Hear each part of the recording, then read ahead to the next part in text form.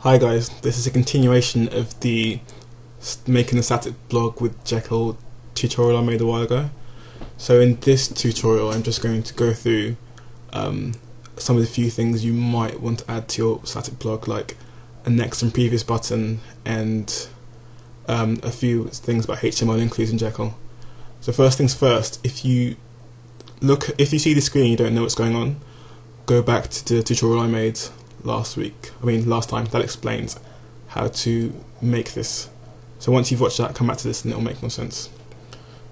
So if you've done the tutorial and you look at this screen and compare it to your post screen, they obviously have different styles, and the problem with this is that the CSS file hasn't been linked. So what I'm going to do is open up the default .html and simply put a slash here, which should link up any future CSS you have, no matter how deep it is in your code, in your layout.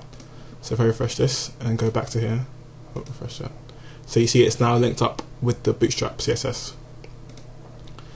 Secondly, I'm going to add next and previous links to link to next and previous posts. Now, I didn't figure out myself. I got help from these pages, which I'll put in the show notes. So first of all, I'll copy this for the older and newer next and previous buttons, and I'll stick it in standard post just below the content. Save this, go to post and refresh the page. Oh, so already. So you have older, which goes to the first post, and newer, which goes to the second post. Now what I'm going to do is add a new post, which it will be today, which is March 10th, and I'll call it third post dot md. Save. So now if I go back to this page, we should have three posts: third post, second post, and first post. And now, oh, I shouldn't say that. Let's add code to link up Jekyll. Rename this to third post. Even more cool content. Save that.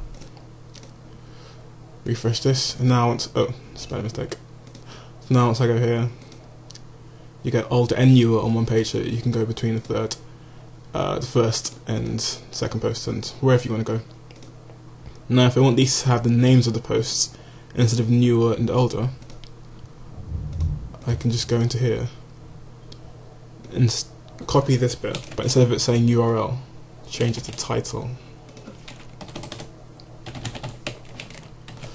Do the same for this one.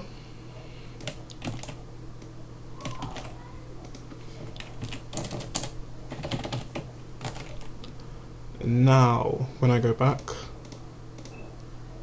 or refresh, it should say the name of the post.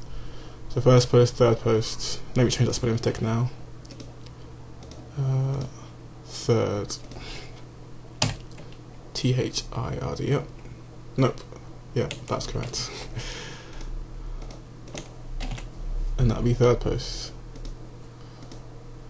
So now I need a button here to get back to the main menu or the home page if I'm on the post. That's really simple. All you have to do is go back to this page, anchor tag, and link it to the root, which is slash.